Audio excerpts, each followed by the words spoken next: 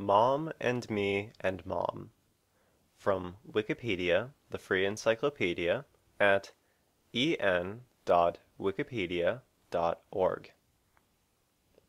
This sound file contains the spoken version of a Wikipedia article on Mom and Me and Mom, recorded by user Spungy. The material recorded is current as of the 1st of October, 2014.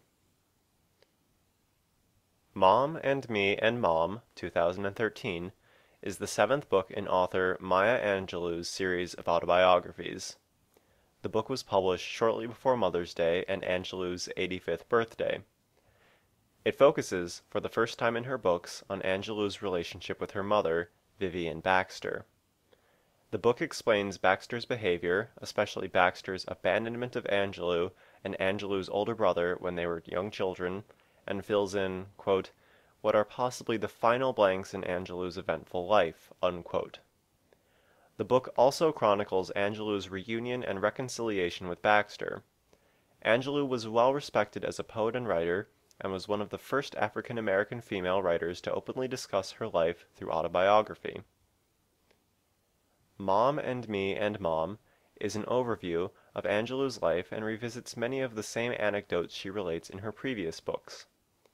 The first section, entitled Mom and Me, centers on Angelou's early years before the age of 17 and her transition from resentment and distrust of her mother to acceptance, support, and love towards her.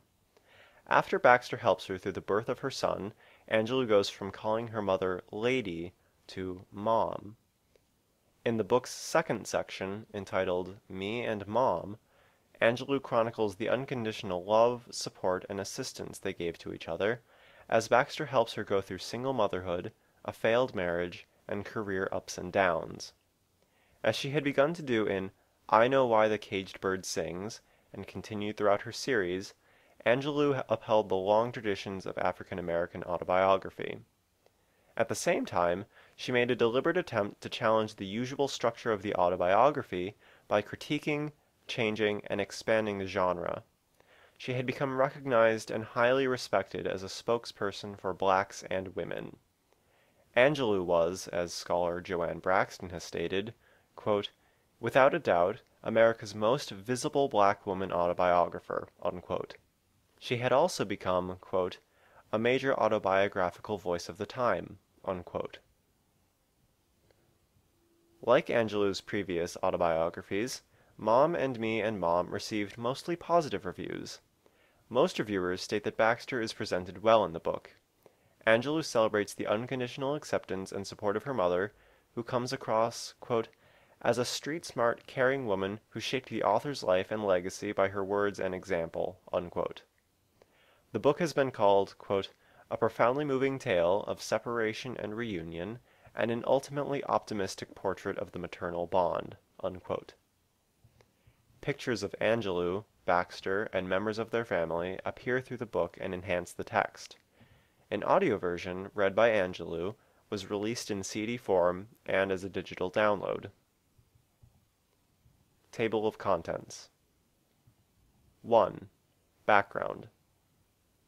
2. Plot summary. 3. Style and genre. 4. Critical reception. 5. Explanatory notes. 6. References. 7. Works cited. The following is an info box which accompanies this article and gives a summary of the main information about Mom and Me and Mom to supplement the arrangement of information in this article. Image: the hardcover version. Author: Maya Angelou. Country: United States. Language: English. Genre: autobiography. Published 2013 by Random House. Media type: print. ISBN 14000661115. Preceded by A Song Flung Up to Heaven. 1. Background. Mom and Me and Mom, 2013, is the seventh of Maya Angelou's series of autobiographies. It was completed 11 years after the publication of her previous autobiography, A Song Flung Up to Heaven, 2002, and over 30 years after she wrote her first autobiography, I Know Why the Caged Bird Sings, 1969. Mom and Me and Mom, in which Angelou relates her relationship with her mother, Vivian Baxter, was published shortly before Mother's Day and Angelou's 85th birthday. In the time period between the publication of her sixth and seventh autobiographies, Angelou was the first African-American woman and living poet selected by Sterling Publishing, who placed 25 of her poems in a volume of their Poetry for Young People series in 2004. In 2009, Angelou wrote We Had Him, a poem about Michael Jackson, which was read by Queen Latifah at his funeral, and wrote His Day is Done, a poem honoring Nelson Mandela after his death in 2013. She published a book of essays, Letter to My Daughter, in 2009, and two cookbooks, Hallelujah, The Welcome Table, in 2004, and Great Food All Day Long, in 2010. During this period, she was awarded the Lincoln Medal in 2008 and the Presidential Medal of Freedom in 2011.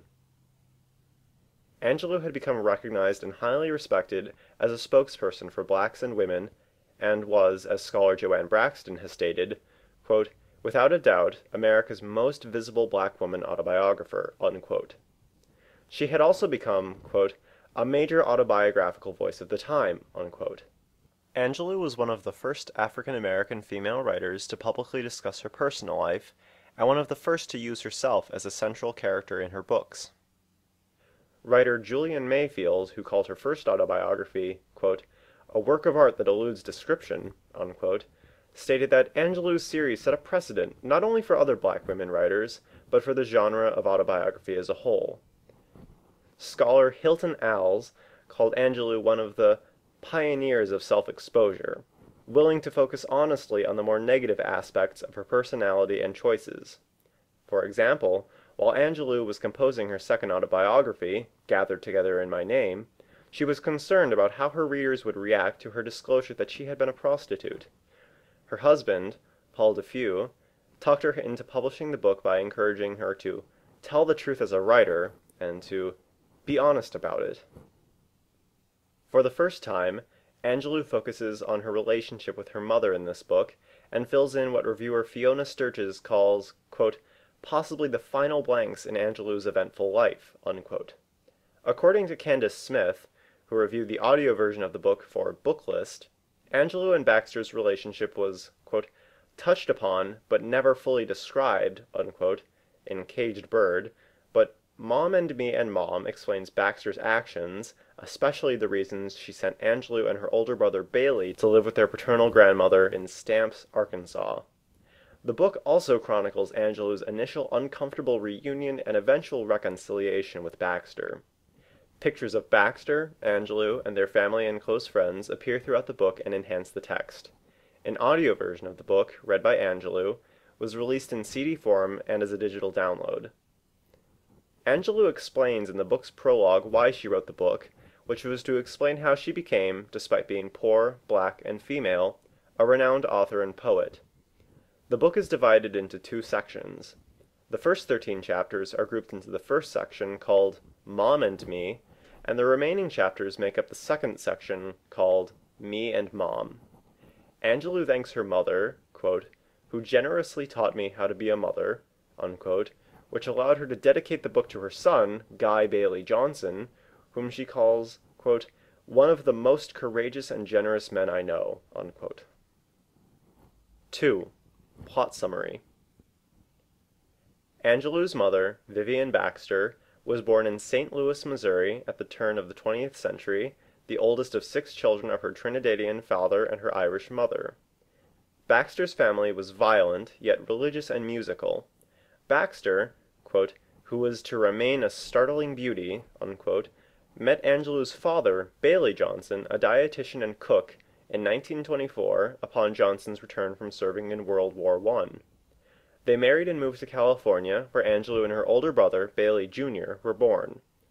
When she was 3 and Bailey was 5, their parents divorced and sent their children, by train with identification tags and no adult supervision, to live with their paternal grandmother, Annie Henderson, in Stamps, Arkansas. Angelou and her brother lived with their grandmother and her son, Uncle Willie, until Angelou was 13. They briefly visited their mother in St. Louis, but at the age of 8, Angelou was raped, and in retaliation, the rapist was killed by members of her family. She felt so guilty for his death that she chose to stop talking to everyone but Bailey for several years. They were sent back to Stamps, but when Bailey turned 14, they returned to their mother's care in San Francisco for his protection. At first, Angelou was resistant and angry towards her mother for abandoning her and Bailey, choosing to call her Lady, and it took her several years to warm to her. One summer, Bailey and Angelou made separate trips to visit their father in San Diego, in what Kirkus Reviews called a seriously ugly meeting. Angelou did not get along with her stepmother. During her visit, her father took Angelou to Mexico. He became so drunk she had to drive him back across the border, even though she had never driven a car before. When they returned to San Diego, Angelou's stepmother cut Angelou with a pair of scissors during an argument. Angelou chose to live on the streets until her wound was healed. When she returned to San Francisco, she decided she wanted a job as a streetcar conductor. At first, she was not hired because she was black, but upon her mother's encouragement, she was persistent with the streetcar company until she became the first black to work on the railway. Baxter provided security by following Angelou with a pistol.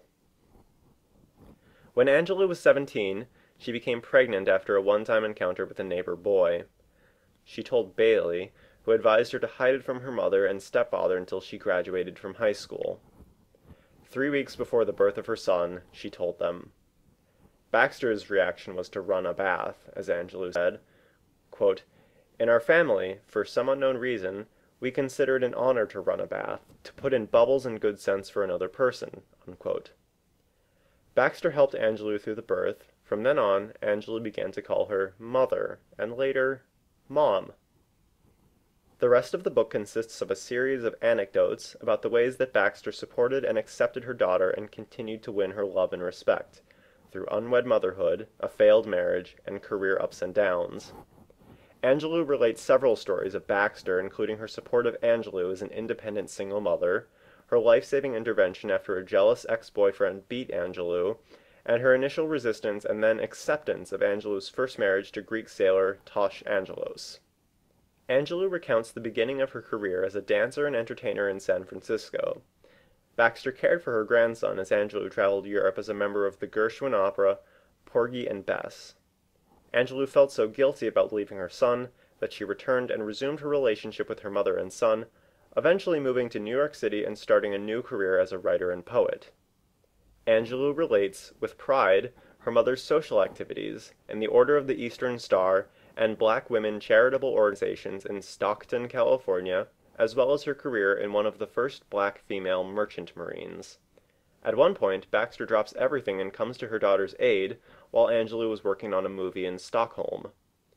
Baxter supports Angelou's decision to live in Africa for a while, and then, after Angelou returned to the U.S., to become a teacher at Wake Forest University in Winston-Salem, North Carolina. Angelou describes Baxter's marriage, late in her life, to Angelou's fourth stepfather, whom Baxter called her greatest love and who was Angelou's favorite.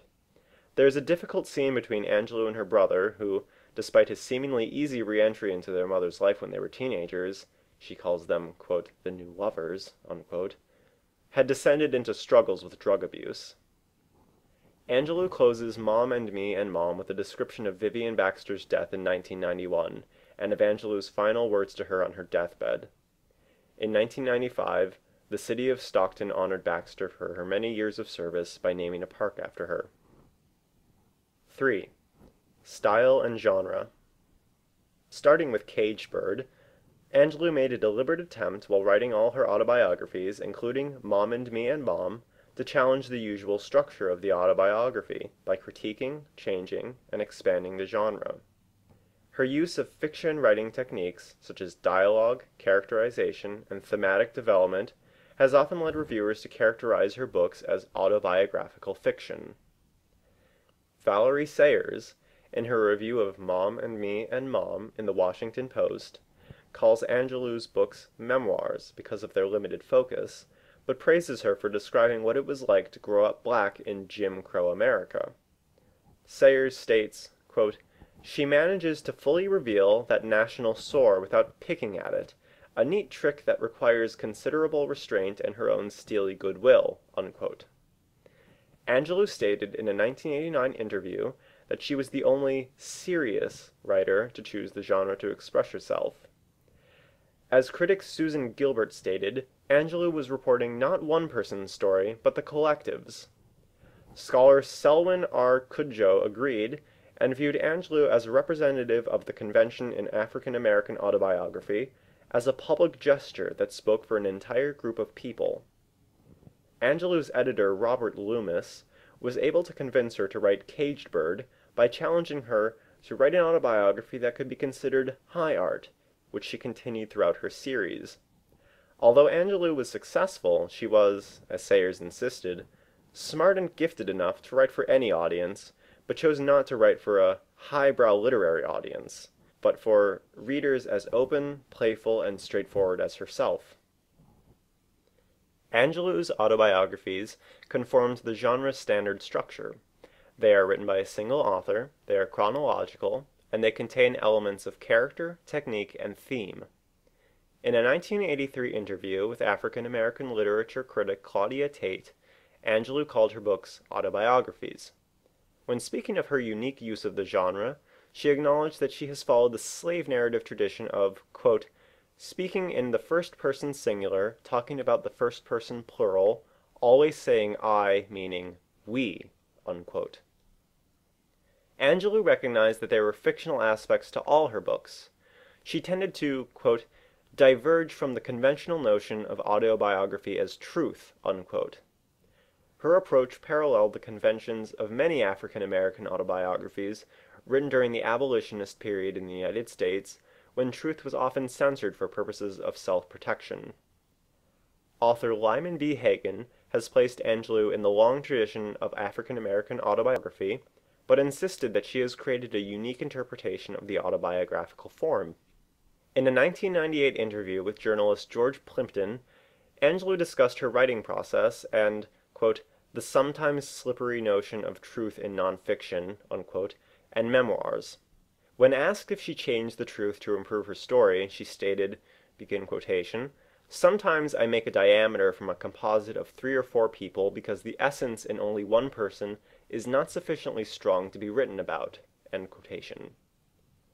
Although Angelou has never admitted to changing the facts in her stories, she has used these facts to make an impact with the reader. As Hagen stated, begin quotation, "One can assume that the essence of the data is present in Angelou's work," end quotation. Hagen also stated that Angelou fictionalizes to enhance interest. Angelou's longtime editor, Robert Loomis, states that she could rewrite any of her books by changing the order of her facts to make a different impact on the reader. Like Caged Bird, the events in Mom and Me and Mom and the rest of her autobiographies are episodic and crafted as a series of short stories, yet do not follow a strict chronology, something that Angelou uses to compel her readers forward. Sayers agrees, saying that Angelou pays little attention to chronological order in the book. Sayers also states, "Time races through this narrative." Major characters, like Angelou's stepfather, Daddy Claudel, disappears after their initial mention. Even though Angelou repeats many anecdotes found in earlier autobiographies, the focus in Mom and Me and Mom is on her mother. According to reviewer Stacey Russo, quote, "That focus makes this a distinct addition to Angelou's autobiographical writings," unquote. Reviewer Pam Kingsbury, who highly recommended the book for all audiences, stated those familiar with Angelou's previous works, quote, "will be rewarded with a more complete picture of her life," unquote, while new readers, quote, "will discover a well-crafted and insightful introduction to the author," unquote. Critics have judged Mom and Me and Mom and Angelou's other autobiographies in light of the first, and Caged Bird generally receives the highest praise. Marjorie Kij of the Christian Science Monitor considers the book a sequel to Caged Bird. Many of the events described in Angelou's previous autobiographies are revisited in this one, some with more details than others, such as her period of homelessness, which was described in Caged Bird, and her serious beating by her jealous boyfriend, which was first disclosed in a letter to my daughter, 2008, Angelou's third book of essays. According to Fiona Sturges, who reviewed Mom and Me and Mom in the British publication The Independent, quote, "As in her previous books, these tales are told with clear-sightedness and an absence of self-pity, and they are no less grim for their familiarity. Angelou has never been one for florid prose, and here she maintains a precise and economical style which makes these bleak moments more vivid, like a film from which you can't look away." Unquote. Sayers states that major dramatic events, such as the incident when Angelou was beaten, quote, "are delivered without much amplification or further reference." Unquote. Angelou describes her writing process as regimented. Beginning with Caged Bird, she has used the same writing ritual for many years. She gets up at 5 in the morning and checks into a hotel room where the staff has been instructed to remove any pictures from the walls. She writes on legal pads while lying on the bed with a bottle of sherry, a deck of cards to play solitaire, Roget's Thesaurus, and the Bible, and leaves by the early afternoon. She averages 10 to 12 pages of material a day, which she edits down to 3 or 4 pages in the evening. Angelou goes through this process to enchant herself, and as she said in a 1989 interview with the BBC, to, quote, "relive the agony, the anguish, the Sturm und Drang." Unquote. She places herself back in the time she is writing about, even during traumatic experiences like her rape in Caged Bird, to tell the human truth about her life. Angelou has stated that she plays cards to reach that place of enchantment, to access her memories more effectively. She has stated, quote, "It may take an hour to get into it, but once I'm in it, it's so delicious." Unquote. She does not find the process cathartic. Rather, she has found relief in telling the truth. 4. Critical reception. Mom and Me and Mom debuted at number 8 on the New York Times bestseller list the week of its release, April 21st, 2013. The book, like Angelou's previous autobiographies, received mostly positive reviews. Fiona Sturges, who reviews the book in the British publication The Independent, and reviewer Stacey Russo of Library Journal both state that Angelou's readers would recognize many of the passages in Mom and Me and Mom from her earlier autobiographies. Bernardine Evaristo, of the British publication The Observer, in one of the few negative reviews of Mom and Me and Mom, calls the book, quote, "a slight, anecdotal, and badly edited book that rehashes stories from previous memoirs." Unquote. Evaristo questions the veracity of Angelou's anecdotes, and states that some of them contradict earlier versions. Evaristo also believes that Mom and Me and Mom undermines Caged Bird, which she calls a groundbreaking triumph. According to reviewer Hyde Erdrich, Mom and Me and Mom does not center on Angelou's childhood trauma as described in Caged Bird, but, begin quotation, rather constructs a portrait of self via details of her relationship to the mother who abandoned her and with whom she reunited as a teenager, end quotation. Erdrich states that Angelou's prose is very simply written and calls her tone mostly light, even sweet, filled with affectation for her younger self. Erdrich states that even though it could have been written for young women experiencing the same difficulties Angelou faced, the book does not preach, but presents Angelou's life path scattered with enormous obstacles endured and conquered through knowledge of self and a singular brand of mother love. Unquote. Publishers Weekly agrees, stating, quote, "The lessons on love presented here will speak to those trying to make their way in the world." Unquote.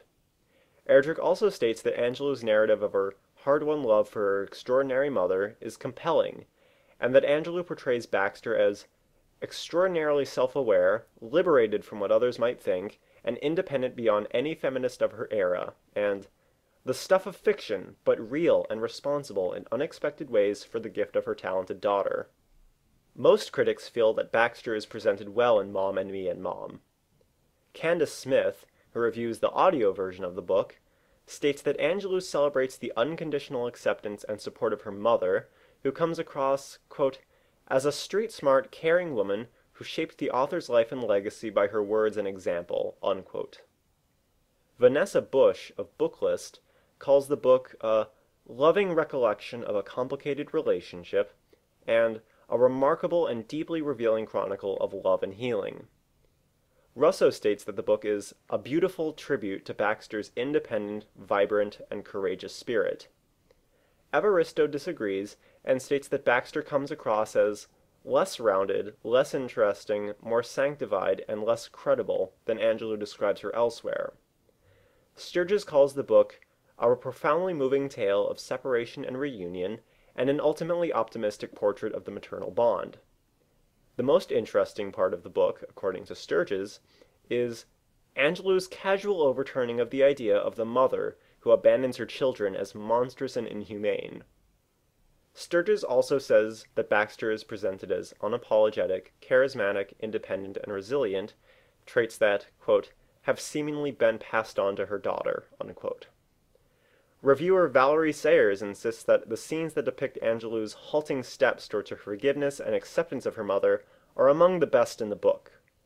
Sayers labels Mom and Me and Mom an account of forgiveness, and, like Angelou and Baxter, quote, just revealing enough and pretty irresistible, unquote. Like her mother expected from her, Angelou expects her readers to move past their resentments and whatever was unbearable. Sayers also calls Baxter and Angelou a large dramatic presence, and says that Angelou matches her mother's spirit. According to Sayers, the book contains Angelou's trademark good humor and fierce optimism. Kirkus Reviews states that true to Angelou's style, her writing cuts to the chase with compression and simplicity, and that it contains a calypso smoothness, flurries and showers of musicality between the moments of wickedness. Kirkus also calls the book a tightly strung, finely tuned memoir. According to Candace Smith in her review of the book's audio version, Angelou performs it, quote, in her characteristic slow and thoughtful tones, and with careful enunciation, unquote. Although some of her anecdotes are painful to hear, Angelou is unquestionably honest. Smith also states, although her voice doesn't show much outward emotion, her words are so powerful and the stories so fascinating that we remain riveted. Most critics agree that the book would be popular with readers familiar with Angelou's writings and to her new readers. Marjorie Kij of the Christian Science Monitor, who calls it a story of redemption and a tender read and a lovely tribute, anticipates that Angelou's readers would delight in it. Russo predicts that due to Angelou's popularity and approachable writing, the book would have wide appeal for many readers. 5. Explanatory notes. 1. At the time of Song's publication, it was considered the final installment of her series of autobiographies. 2. Bailey Johnson Jr. died in 2000 after a series of strokes. 3. Angelou describes the first time she used legal pads to write in Mom and Me and Mom. There are references provided in the written form of this article. Please be sure to verify information found on Wikipedia using the references provided, or by cross-referencing the information yourself. This sound file and all text in the article are licensed under the Creative Commons Attribution Share Alike 3.0 Unported License, available at http://creativecommons.org/licenses/by-sa/3.0.